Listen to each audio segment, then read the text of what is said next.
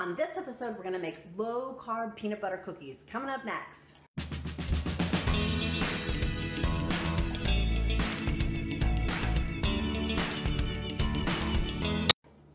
Hi guys, it's Elizabeth, Countess of Low Carb. Here's my low-carb cookies.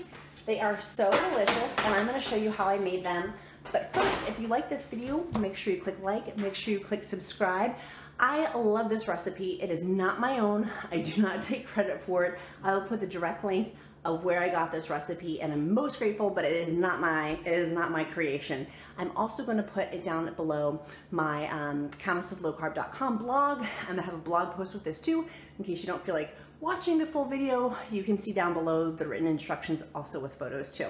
And if you like this video, make sure you click like, make sure you click subscribe. So let's dive in. This is so simple.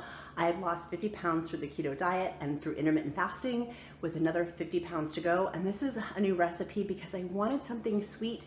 I wanted something to give my 2-year-old little boy, but I didn't want to give real stuff. I wanted to incorporate low carb food with it. So first ingredient, peanut butter. This, double check your peanut butter ingredients to make sure there's not palm oil in it. I got this on one of my Aldi hauls. If you want to see my Aldi hauls, click up here. And my other videos, but this is just regular organic peanut butter. And then when I go to the ingredients, it just contains organic peanuts and sea salt. Literally, you can make your own on this. There's other videos on YouTube. I haven't made it because I don't have time, but you could make your own peanut butter, literally just grinding peanuts in a blender with a little bit of olive oil and a little bit of sea salt. But this is literally just organic peanuts and sea salt. Those are the only ingredients in it. The second ingredient that I used is my swerve sugar. I can never say this word right. Erythritol. That's not right. That's a human function. Erythritol. It's basically Swerve is what I use. I love Swerve. There's other generic brands you could use, but I like Swerve. Super, super simple. So it's a cup of the peanut butter. It's a half a cup of the Swerve, and I'll put down, I just ordered mine off Amazon. If you want to order it off Amazon, it'll be in the blog post below. And then literally just one egg. One egg, that's it. So simple. Crack the egg, mix it all together. And what I did is I just literally put it in my, hold on one second. I literally just put it in my mixer. See, I've already cleaned off my ingredients. Then I used a scooper to scoop these out. And I got 9 cookies. You probably could have gotten more cookies with them, but I used the full scoop on them. I set my oven for 350. I set my oven for 350. Cooked these for 15 minutes. The recipe calls for 10 to 15 minutes. I cooked mine on 15. They probably could have gone a little bit longer. And these are definitely crumbly. Like, they're not a moist. For people who like that word, it's not a moist cookie, it's more of a dry cookie.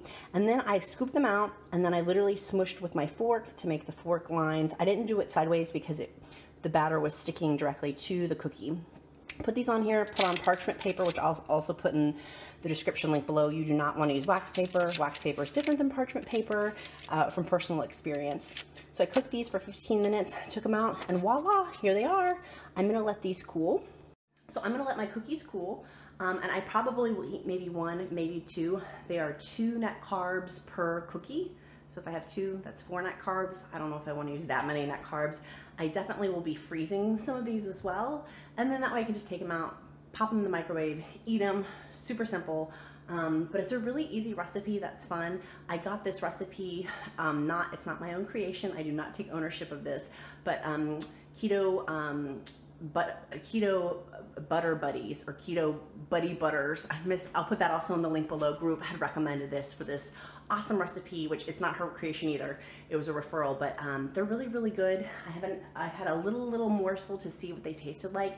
It was delicious. I do even think next time I will chop up some peanuts and add some peanuts to go on top.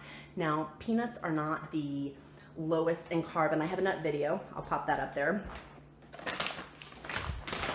Peanuts are not the best for low carb diet. Macadamia nuts, those are my go-to, but these are somewhat expensive, but you could feasibly put macadamia nuts, sliver them up or grind them up to put little crumbles on top too, excuse me, before you bake them. So a couple of options. I'm super stoked. This was easy. Like, mixing it all together took me maybe 5 to 7 minutes. Baking them took 15 minutes. So in 22 minutes, I have this, like, I'm letting them cool for a little bit. So in 30 minutes, you can have a sweet treat. But again, 2 net carbs per cookie. So be mindful of that. Anyways, if you like this video, click like, click subscribe, check out the blog below, and check out my daily blog on counterflowcarb.com, a daily blog update, if not one, multiple ones every day. See y'all soon. Bye. One more editor's note to add in here. Do not have cookies if you're just starting the keto diet, because you need to allow your time to get in ketosis, flush out the sugars and things out of your system. This is for something if you're further down the road. I would encourage just kind of detoxing completely from sugar. While this does have keto sugar, the swerve, you still don't want to have a lot of that in your body, and you want to have limited quantities, and be mindful of creepy carbs. Not that these have carbs, like they are 2 net carbs per cookie, but still, if you're new, hold off on having sweets or some of these recipes until later on down the journey for you.